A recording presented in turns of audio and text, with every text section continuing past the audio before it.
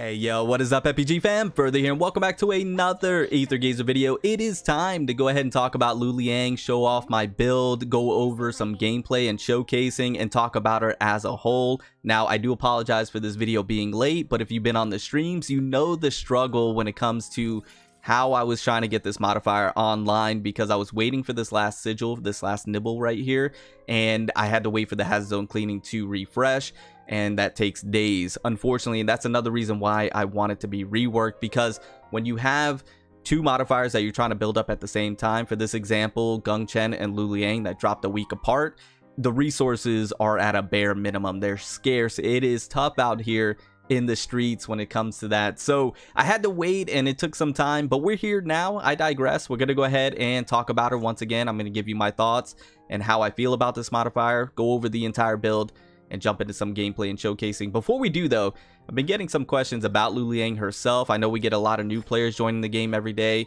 asking if they should pull for her. Now, I talked about this in a separate video of must pulls and prioritizing certain modifiers. I'll leave it linked at the end of this video for you to check out. But I have a lot of people asking, should we, go for LIANG? Should we go for Hell that's here? Or should we go for Gungchen? Or should we be saving? I'll be quite honest with you. With LIANG, she is very niche. She's tons of fun. I'm going to talk about her some more, and I do really enjoy her. But she is niche in the aspect that she is dedicated really to win teams. So if you're trying to main Ying Zhao, you love the Thor Ulcer team, or you're trying to have Meng Zheng pop off a little bit more, then of course you'll want LIANG. Or if you just really like this modifier in general, then yeah, of course, go for LIANG. In terms of Hell, I think she's a great modifier. I think she does tremendous amount of damage, but you can wait on her. If you're a new player, you're just joining the game and you haven't gotten Gungchen yet, I think she's a fantastic pickup. She is very good for the Tianwan Gen Zone. She's just really good in of herself because of all of her utility that she brings to the table. So I think Gungchen is a phenomenal pickup for you. But if you're really trying to play into meta and play into, trying to have the best account and have the best modifiers, I think Gungchen's a quick pickup for you, and then you save for Mitsuha and Izanami. You should have enough. Now, if you want to guarantee you get Mitsuha and Izanami, then just start saving now, right? That's probably my recommendation. But once again, I'll have that video linked at the end of this one. I went on a bit of a tangent there, but I just want to go ahead and address that because I've been getting that question a lot. Anyways, let's go ahead and go back over to LIANG and talk about her. I really like this modifier a lot. I know I spoke about her in my first impressions and my thoughts and opinions on her, where I just tried her out in the trial.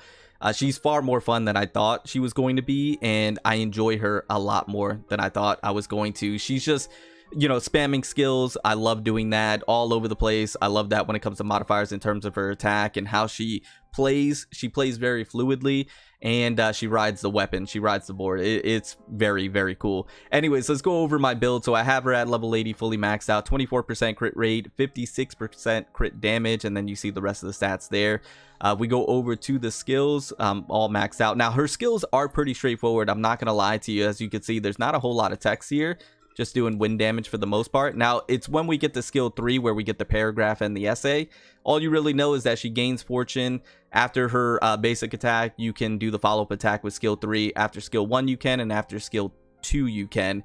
And then each one subsequently does more damage and gains more fortune. You want to get max fortune so that way you can do the most amount of wind damage and then buff the team, or I should say the wind damage of the team, by 10% for 16 seconds. And then with each fortune expended, this wind damage boost further increases by 0.6%. So you want to get max fortune and then be able to do the skill 3 when you have it available. And that's when you fill up the board. You'll see it above the health bar. So that is skill 3. Really nice. And then the ultimate is really good as well. It's doing a whole lot. Lucky coin, wind damage, and then it is providing wind resistance shred to the enemies by 18% for 3 seconds. So the ultimate is a really solid ultimate, I'm not going to lie to you. And then the ultimate skill chain with Gungchen is pretty interesting. It's different, right? This ultimate skill chain cast only has a 1.6% chance of critting, and this chance of critting can't be influenced by other effects. Now, upon a successful crit damage further increases by 40%, and independent damage increases by 40%. That is pretty chunky, I'm not going to lie. Now, it's a small percentage to have it proc, but if it does proc, you're getting some pretty beefy buffs right there. Right, and then the lucky coin that follows her for 12 seconds when it creates. So I do like the ultimate skill chain. It's a nice animation, and I can see you using Gungchen with her from time to time, right, because of the Tianwan Gen Zone. because of the ultimate skill chain. If you want to mess around with it, play around with it, and have fun with it, you certainly can. But you're probably going to be using her more so in the Thor Aether team, and just benefiting there. But you can definitely do like a Ying Zhao when Ying Zhao comes out. Definitely do like a Ying Zhao, LIANG, and a Gung Chen. I think that team will be pretty cool. So that's certainly something that you can play around with and try out if you want to. Moving over to the access key, I don't have her signature functor. We'll take a look at it here in just a second. I do have this one fully maxed out. Tier 1, this is the standard 5-star Gen Zone one for the Tianwan Gen Zone. It's pretty decent, right? But it's nowhere near her signature functor. Now, I was on the fence of whether or not I was going to go for the signature functor. I read it again before doing this video.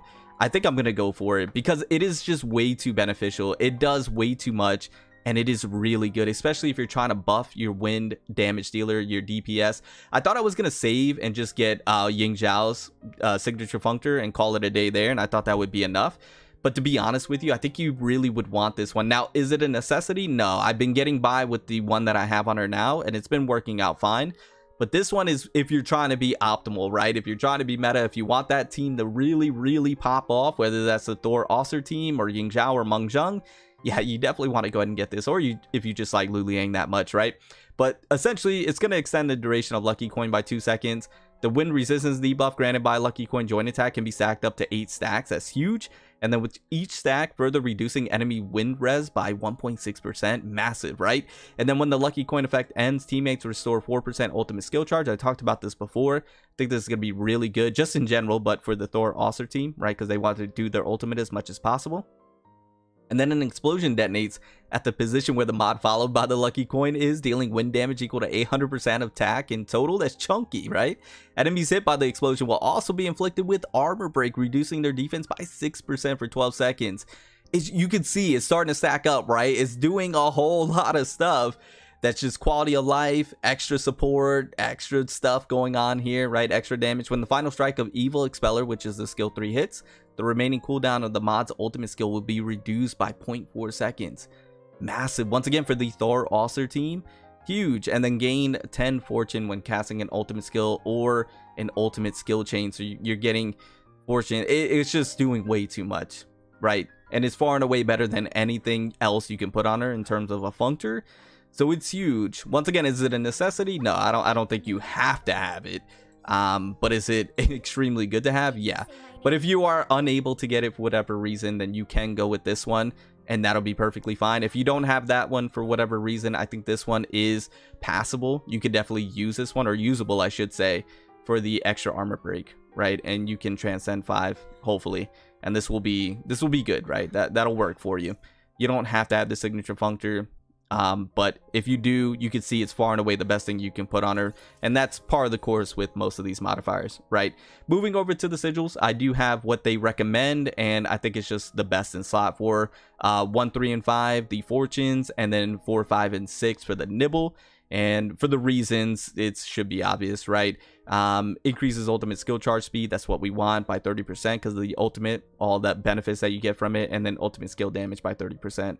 Right, very nice. And then, of course, all the wind support that you get from the fortunes. If we move over to the skill effect, 737, decent, not the best, but it is what it is. I don't know if I'm going to mid-max because I really want to start focusing on Ying Zhao now, getting prepared for her. I don't know if she's going to be dropping in 7 days or 14 days, most likely 14 days. But I want to start hoarding materials now because I don't want the same thing to happen with LIANG that it may happen with Ying Zhao, where I just don't have the materials to build her up and I'm waiting days because it needs to be reworked. So to avoid all of that and hopefully have Ying Zhao online day 1, I'm going to start hoarding materials, hoarding warps. That's why I don't have any warps in her as well, just because yeah, I'm trying to hoard materials. Not only that, I'm actually trying to get my Living Soul Osiris online even more. Let me know if you want me to do another showcase for her. I'm getting the warps there. It's a grind. I'm telling you, it's a grind. I got her all level 60 reconstructed here, and then I do have level 2 on the synchro buff, right? And that's really nice. So I'm trying to get Living Soul Osiris online. If you want to see a video for her, let me know in the comments down below. So the warps is probably going to be on the back burner for LIANG because I'm going to focus on Ying Zhao and still need to complete Living Soul Osiris. Moving on to the Aether code, I'm going yellow for the benefits that you can see here. I think yellow is really good. Red, I think red is really good as well. You have some interesting benefits here that you can mess around with that I want to test out. And then blue's pretty decent, right? Blue's pretty decent. But I do like the yellow. I think yellow is really, really solid for so that is my LIANG as a whole. Once again, I think she's fantastic. I think she's a lot of fun. I think she's niche in the aspect that it's going to be really relegated and dedicated to wins, you know, teams and benefiting and buffing win DPSs. But all in all, she's just way more fun than I thought she was going to be. Anyways, with that being said, let's go ahead and hop into probably some Omega has his own cleaning just to give a quick showcase, and I'll see you guys over there. Okay, hopefully the controller's connected. Hopefully we're not having any technical difficulties. Controller's connected. Let's go. So what I try and do mainly is the skill 2. Let's go ahead and do their ultimate skill chain. I try and do skill 2 as much as possible because that's where you're getting the most benefits, in my opinion, in terms of damage and fortune and all that good stuff. But, you know, you could weave in the skill 1 and be able to do that as well. And you just want to try and get to the fortune as quickly as possible, maxing it out as quickly as possible. As you can see, we got it, so we're gonna go ahead and pop it, and then we're gonna go ahead and do the ultimate. So now we're getting all the buffs. We got the buffs, we got the wind shred, we got all the good stuff. We're gonna go ahead and pop their ult now, and this is how essentially you pop off with this team. This team is incredibly fun and incredibly strong. Now, I would usually in this team recommend you have Living Soul Osiris on point if you have her where she should be in terms of you know, her synchro buff. And I need to double S her personally. I don't have her double S, obviously. That's what I need to do. But if you have her double S and all that good stuff, yeah, she's popping off. So you would run her on point. Thor and LIANG would be the AI, and you would just rock it that way, right? All right, let's go ahead and do that again. Beautiful. All right, let's do the skill 3. All right, let's see how much damage we can get here. We're just going to be weaving this in. And you can see the skills are just spammable, right? Not bad. Not bad damage. I'm not going to lie to you. That's pretty good damage. And once again, my LIANG is nowhere near where she needs to be. My Aether needs to be a little bit better in terms of damage and buffing. So, yeah, this team has a lot of work to do, and you can see they're still strong even as an incomplete team. They're still pretty incredibly strong, and they have a lot of survivability with Thor, all of her invincibility frames and whatnot, and then Osiris with her, you know, immortality in a sense. So, anyways. I love this team. This team is a lot of fun. Let me know your thoughts and opinions down in the comments below, and I'll see you all in the next one. Remember to stand out, be different, have fun, go further beyond in everything that you do. My name's Cody. You call me further. I'll see you all next one. Bye, guys.